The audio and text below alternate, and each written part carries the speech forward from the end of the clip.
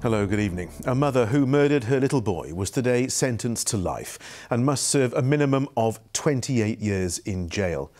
At Cardiff Crown Court today, Angharad Williamson sobbed as the judge told her, "You have never shown any remorse for your actions." Along with her partner, John Cole, and a teenage boy named for the first time today as Craig Mulligan. She was convicted of the murder of her son, 5-year-old Logan Mwangi, whose beaten body was found at the River Ogmore near their Bridgend home. Our reporter Hamish Auskerry joins us now. And Hamish, we've learned more this afternoon about the teenager involved. Yes, John, for the very first time we can identify the third of Logan Mwangi's killers. 14-year-old Craig Mulligan was 13 at the time. John Cole occupies a stepfather-like relationship in his life. He had spent time in care, but John Cole had won custody of him. He moved into the family home, and 5 days later, Logan Mwangi's body was found dead in the River Ogmore. That was portrayed as anything but a coincidence in court. During the trial, witnesses said they heard Craig Mulligan threatening to kill Logan whilst he was in care. Today, he received a sentence of 15 years in custody. For the very first time, we can show you part of an ITV documentary showing Craig Mulligan denying any involvement in Logan's death alongside John Cole. Is there anything you'd like to add or alter? Yeah, can you tell my mum to off for me? Why is that? Because she's blaming me and my dad for everything when we haven't done anything. Neither has my dad. Now, I'm just sick of this. She's just saying whatever she wants to get out of the cells.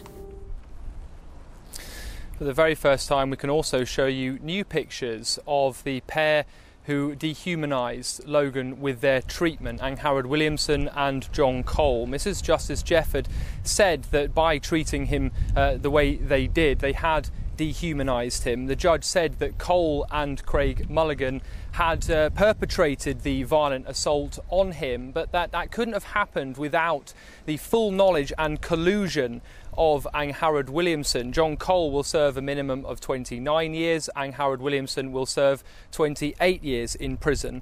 After all the evidence we've heard in this long trial, it was striking to hear the judge's comments today, summarising this case.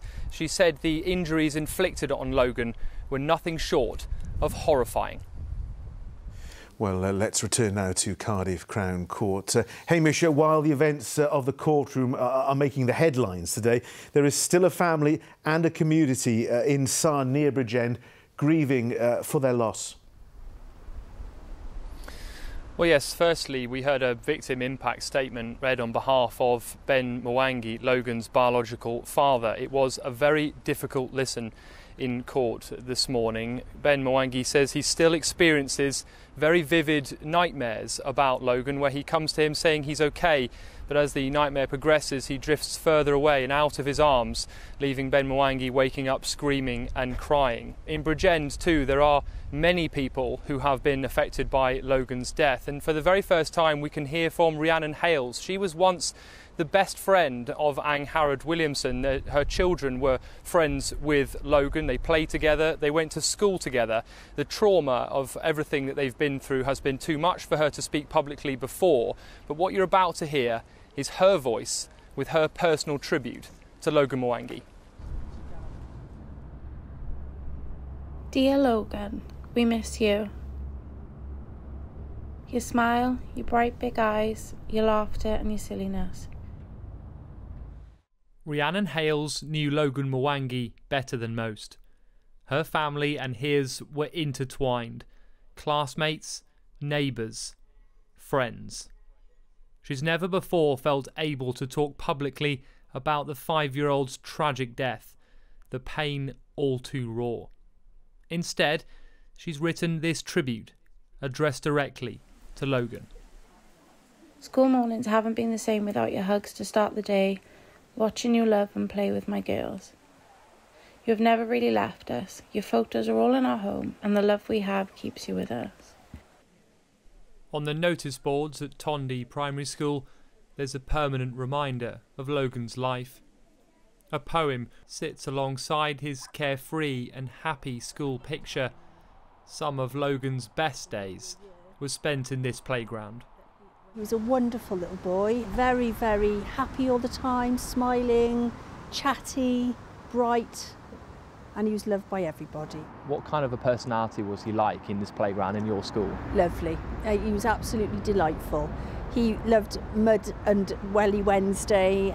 He would play Superman. He liked hiding. He was really popular. Just a lovely, lovely little boy. The scars of Logan's death are still etched on everyone who knew him. To help with the grief, the school has built a memorial garden in his honour.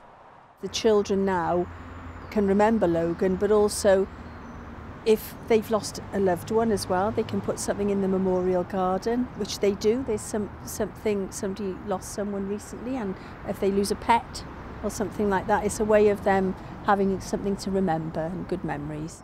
Do you feel that now that the trial's finished, the verdict's delivered, the sentence is delivered, that there can be a sense of closure? That's what we're hoping for.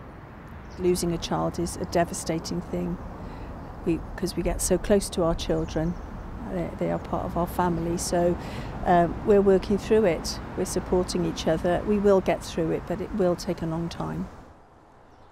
Logan's death still casts a long shadow on this tight-knit community in Sarn.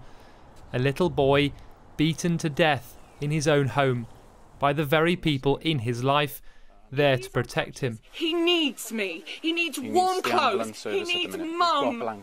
And then, in the middle of the night, his body discarded like rubbish in the River Ogmore.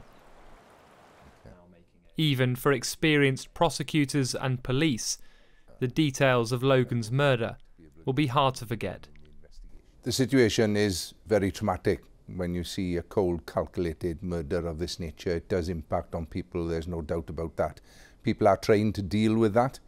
In this particular instance, the case became difficult because not only had these people committed a horrific crime against a defenceless 5-year-old child, but then conspired together to dump that body in a river, lie to the police by phoning them to try and put them off their tracks, continued those lies in interview, which meant they were blaming each other, and the picture of what actually had happened was really difficult to ascertain.